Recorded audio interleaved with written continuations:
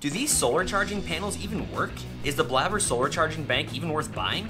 How many charges will I even get? Well, the answer is... What is up, everybody, and welcome to my channel. My name is Jesse, and today we are going to be reviewing the 20,000 mAh Blavor Solar Powered Charging Bank. Let's get right into it. Make sure you watch till the very end because I'm going to be going over a lot of great info. Full disclosure, Blavor did not ask me to make this video, and this video is not sponsored in any way. These are my thoughts, my views, and my experiences, and before I bought this product, I had a lot of questions about it, so here I am today sharing all of that great info with you. So right off the bat, the first question that you guys might have is, how long does it take these solar panels to fully charge this power bank, going from 0% to 100%? Well, according to an Amazon response directly from the seller, it can take anywhere from 18 to 20 hours from no power to full power under the light intensity of 25,000 LUX, which is basically a fancy way of saying in direct sunlight with no clouds, no overcast, and pretty much a direct line of sight from the sun to the solar panels. I tested it myself to see how accurate it was, and mine actually took about 30 hours for it to go from 0% to 100%.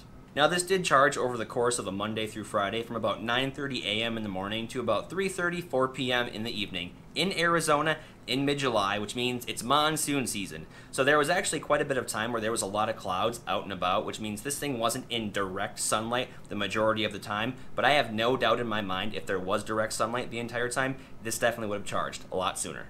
Nonetheless, it is still pretty cool knowing that you can harness the power of the sun to charge this bad boy, but don't get carried away. This will not replace the power outlets in your home. Its main purpose is just to kind of give you that extra boost of battery juice when you're on the go, or hey, even if you're stuck in a survival situation and you just need that additional power to charge your phone so you can make a phone call. Now to kind of give you guys an idea of how much power is truly packed into this bad boy, let's listen to some of my field-tested experiments. So the first test I did was on my Motorola Z2 Force, and that has a battery which holds up to 2,730 mAh, and I was actually able to get just over 8 charges on that thing. And when I say 8 charges, I mean 8 charges from about 5 to 10% all the way up to 90 to 95%, so pretty cool. Now on my GoPro Hero 6 with a 1,220 mAh battery, I was actually able to get over 15 charges. Well, just a hair over 15 charges. Spoiler alert, this is only the GoPro Hero 5 because I'm using the GoPro Hero 6 to make this video. But they use the same battery anyway. But heck, to get 15 charges on a fully charged power bank, that's pretty amazing. Now for anyone out there that has the DJI Mavic Mini Fly More combo pack, each battery is about 2,400 mAh, and I was actually able to charge all 3 batteries in the power dock from 0% all the way to 100%. And that pretty much took up the entire power bank, so I was only able to do it once.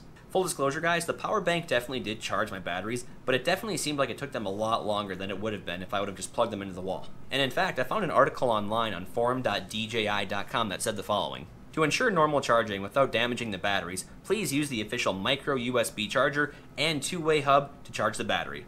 I personally haven't noticed any difference or any damage in my batteries at all or in the battery life itself. All I know is they keep my batteries charged when I need them, so I'm going to continue to use it. Now right off the bat, I'm going to tell you I'm no mathematician when it comes to milliamp hours, voltage, or conversion rates, and I can't tell you exactly how many charges you're going to get on your devices when it comes to this powered bank, but I do hope that this does kind of give you an idea of how much power this baby can hold. Alright guys, so that is pretty impressive to know that I can get that many charges on my electronics when this thing is charged to full capacity.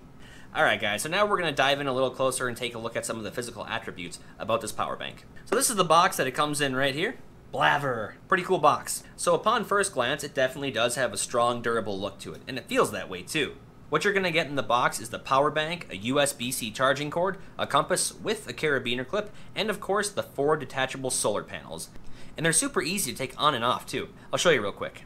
So you basically just roll out the solar panels, remove the magnetic holding rod, and that's pretty much there just to make sure it doesn't come unhinged so easily. This part here is magnetic as well too, so it just makes it more convenient when attaching and detaching. No screws involved. Now this model right here does come equipped with the wireless Qi charging feature, and it works great, and I know it does because I read a lot of great reviews on Amazon. Unfortunately, I just don't have anything compatible to charge this. But if I do, I'll make an updated video later on, I'll let you guys know, but from what I've heard about it, it works really, really well. Now one of my favorite features about this power bank is it does come with a built-in flashlight with 3 different modes. So if you hold the button down on the side for about 2 seconds, that will activate the main flashlight. And I use this one quite a bit when I'm camping or when I'm just trying to blind my wife when she's coming out of the bathroom. Yeah, don't do that. Press the button once more and that will activate the SOS beacon. Probably most beneficial if you were aboard the SS Minnow or if you find yourself in a Tom Hanks situation, just like in the movie Castaway. Anyway, and then if you press it a third time, that will actually activate the strobe light, which is probably going to be most beneficial if you're on acid and at a rave. Just my opinion. The power bank does come with the compass as well, and you know what, to be honest, when the compasses look like this, I never really had a whole lot of faith in them, so I don't even bother. But the carabiner clip that's attached to it actually does come in handy when I'm out on a long hike, because what you can actually do is pull the little flap down here on the power bank, and you can actually attach the carabiner clip to it, and I actually attach this to the back of my backpack sometimes, like I said, when I'm out on a long hike, or if I'm on a bike ride or something like that, so it comes quite a bit in handy.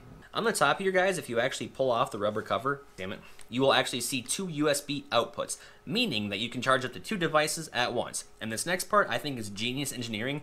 It actually has 2 charging USB inputs, meaning that you can actually charge it via micro USB or USB-C as well. So, pretty awesome. Alright guys, so one key element I almost forgot to include in the video was to explain the blue charging LEDs on the side here.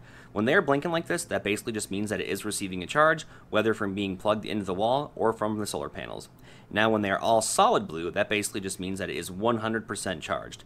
And this little green LED that you see right here, that basically just indicates that it is receiving solar power, or in this case, power from the ring light I do have above this thing.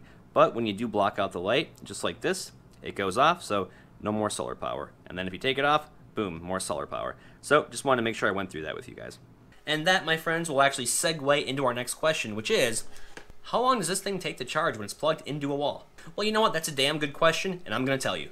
So I put this baby to the test twice. I plugged it in at 0% and charged it all the way up to 100%, and both times it took about roughly 8 hours for it to fully charge. To be honest, I really wasn't expecting it to take that long to charge, but you know what? What it returns versus what it takes, well worth it, because it still provides me a lot of power. Now on the other hand, if I do have a long road trip planned or something, what I'll do before I leave the next day is I'll plug this baby in before I go to bed, and by the time I wake up, it's pretty much at 100% and ready to go.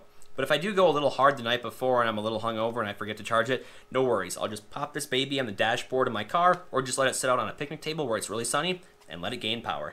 Now, it will take a little bit of time, but you know, some power is always better than no power.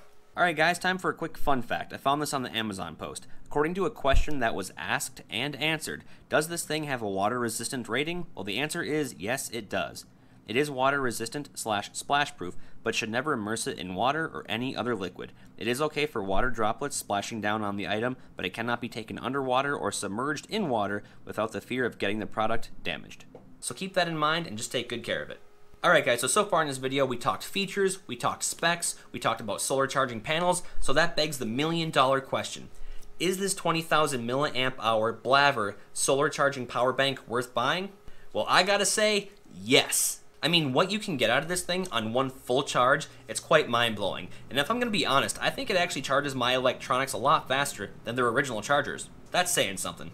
Now there's no doubt, if you're like me and you love to travel, then I would definitely say that this power bank is definitely well worth buying. And don't worry, I created a shortcut for you, so if you do click the link down in the description, somewhere below there, that will take you right to the listing, and you can purchase it right there. Also guys, real quick, I just wanted to go over a couple other scenarios where I found this power bank to be very, very helpful.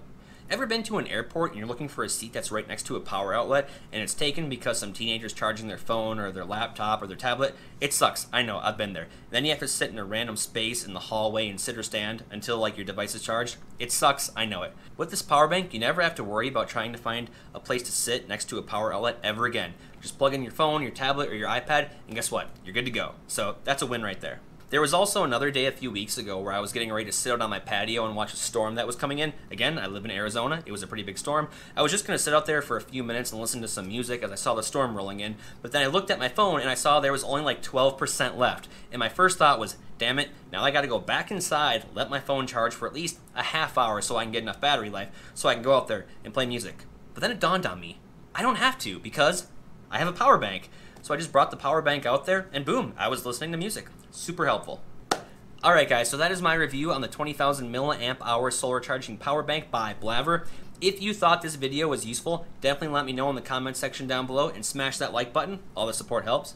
If you do have any questions about this as well too, feel free to let me know and ask me in the comments section down below. I would be more than happy to reply to any and all of those questions. And as I said before, guys, if you do want to purchase this solar charging power bank, I will post the link down in the description below, so that way it will take you directly to the site. Other than that, my name is Jesse, and my channel name is Jesse's Drone Adventures. Every week I bring you scenic, historic, and abandoned places to visit in Arizona, and every once in a while I like to do a tech video on the gear that I use behind the scenes to make these videos. So if you're into that sort of thing, consider subscribing. Other than that, thank you so much for tuning in and checking out my video. I really do appreciate it. We'll see you guys next week. Take care.